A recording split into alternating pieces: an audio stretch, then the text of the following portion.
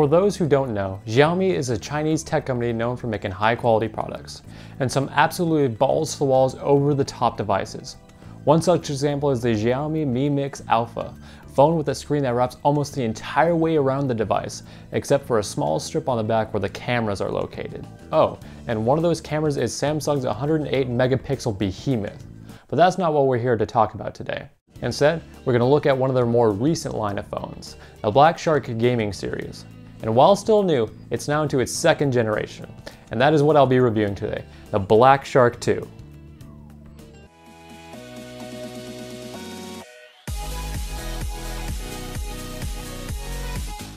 I'm not gonna lie, the Black Shark 2 is one of my favorite looking phones in recent years. It has just enough of that gamer aesthetic to make it look unique, having the glass and matte aluminum combo with little green accents sprinkled throughout the design, but it doesn't take it past the point of reason. I'm looking at you, ROG Phone 2. And for the time that I've been using the phone, which has been around 2 weeks now, I've had 3 people come up to me and ask me what this phone was because they have never seen one like it. This phone does have one hell of a footprint though. The Black Shark 2 stands 163.3 millimeters tall, 75 millimeters wide, and 8.8 millimeters thick. Give or take a couple meters, that's around the same size of a Galaxy Note 10. A small note since I am comparing the Black Shark 2 to, well, the Note. It is about an additional 10 grams heavier. One of my favorite physical design aspects is the inclusion of RGB. The logo on the back of the phone, as well as the light bars on the side, are fully RGB and have customizable patterns to them. The settings do include the typical rainbow, breathing, and static, as well as some cool ones like the fireworks option on the side lights, which is my personal favorite.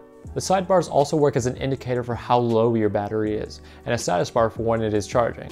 One of my favorite little details that Xiaomi has opted to include in the design of the Black Shark 2.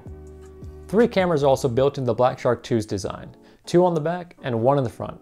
As for the 2 rear cameras, the main one is a 48 megapixel Champ paired with a 12 megapixel telephoto lens. Funny enough, I found out better image quality just by zooming in with the main camera than trying to use a telephoto option. As for the selfie camera, it rocks a 12 megapixel camera that is exceptionally crisp. This all means nothing if the software end is not well built though. And while Android 9 is not perfect, more on that later, it does get the job done. There are other third-party options available if you want something more substantial, but it's not necessary. Taking a quick look under the hood, the Black Shark 2 is packing a Qualcomm Snapdragon 855 paired with 8GB of RAM and 128GB of memory.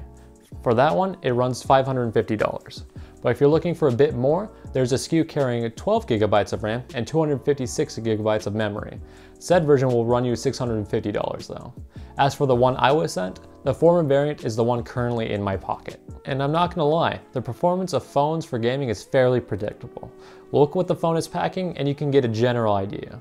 And with the Snapdragon 855, gaming is a breeze. Games are smooth and responsive, and when you toggle the Shark Space button, you enter the built-in gaming mode for this phone, where all notifications and phone calls are blocked and where you can crank everything to 11. By swiping from the top right corner to the middle of the phone, you can enter the gaming center of the phone. From that point, you can adjust pretty much everything from HDR settings to CPU and GPU controls. The phone does get noticeably hotter when you turn on ludicrous mode though, the highest performance setting, but games definitely do feel smoother. Despite the increase in temps though, the phone never gets to the point where it's uncomfortable to hold. Be careful though, it will drain your battery much faster. There's only one issue really holding the Black Shark 2 back from being one of the best, and sadly, it's the screen. It's not the entire display that is problematic, just one aspect to be completely honest. As for the good, it's an AMOLED screen with a 19.5 by 9 aspect ratio. And with a 1080 by 2340p screen stretching across 6.39 inches, it does not have the highest pixel density. But the display is still perfectly capable. So what seems to be the issue? It's the fact that when 90Hz has become the new standard for smartphone displays, Black Shark has opted to go for a 60Hz screen. I'm sorry, but this doesn't seem to make a lick of sense. Why would a phone push so hard in advertising about gaming miss something so simple yet so crucial? Even OnePlus, a brand known for having the best bang for your buck, chose to have a 90Hz screen. Xiaomi also states that the phone has a 240Hz response rate, but I could never feel this because the screen is only 60Hz. It should be obvious that if you are so willing to advertise this as a feature, you should build in a screen capable of showing such a feature off. There are a couple more problems as well. I know at this point it sounds like I'm beating a dead horse, but god do I wish the Black Shark 2 had a headphone jack. There is no reason it should be lacking this feature, especially when there's no IP rating. I could understand if they were trying to create a better seal, but they really have no excuse not to have one, especially when sound is such a crucial aspect in any game you wish to be good at, such as COD Mobile and PUBG Mobile. On top of that, the phone uses Android 9, a solid foundation for a good OS, but not so much without a reskin. I mean, it seems like such a simple quality of life improvement to be able to swipe away notifications on the lock screen without it prompting to unlock itself every time I do it. This is compounded by the fact that the only direction you can swipe to unlock the phone is up, so you forget the notification issue. There are just so many little quality of life improvements like this that could have been taken care of. Another one, for example, is how the volume rocker adjusts media volume instead of the notification volume. Seriously, who thinks of this? Outside of those couple of gripes, there's nothing else wrong with the Black Shark 2. You could argue the dual front-firing speakers are a bit muffled, but if you turn the speakers down to a reasonable level, because they do f***ing bump, there's no issue. Did you just say the F word? The Black Shark 2 also includes 27-watt fast charging for its 4,000 milliamp battery, claiming a 60% charge in 30 minutes. Surprisingly, this does hold up, as long as you're not using the phone while it is charging, of course. This does make up for the lack of NSF charging as well. And in the end, I'm not going to hold that against the phone considering the price point it comes in at.